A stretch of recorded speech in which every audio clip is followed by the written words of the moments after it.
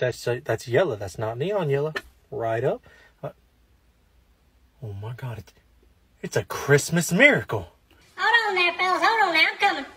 I gotta get my PPE on before I hit the job site. You know, it's a very crucial part to this job is staying safe. Okay, so let's remember: safe glasses and vests, boys. Let's do this thing. What's that noise? What's he doing now? Hello there, fellas. Hold on now.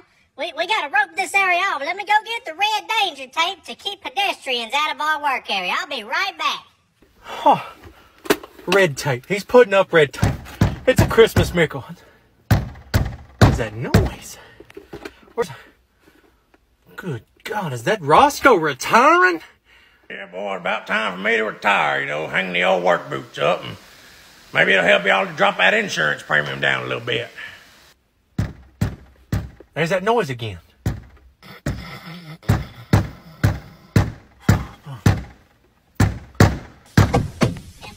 Woke up. I caught the dozer on fire again. We need your help out here. Motherfucker. I knew it was a fucking dream. I'm coming. Get the big fire extinguishers. Okay, fellas. Couple quick things.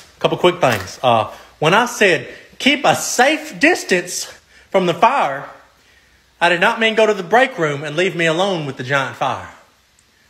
But we'll get to that. Who caught it on fire? Ricky, was it you?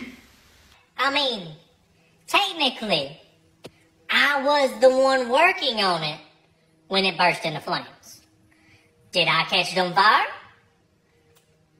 It's opinionated because I was only doing exactly what Roscoe told me to do. So whose fault is it really? Opinionated. That's a big word for you. I'm glad you're working on your vocabulary.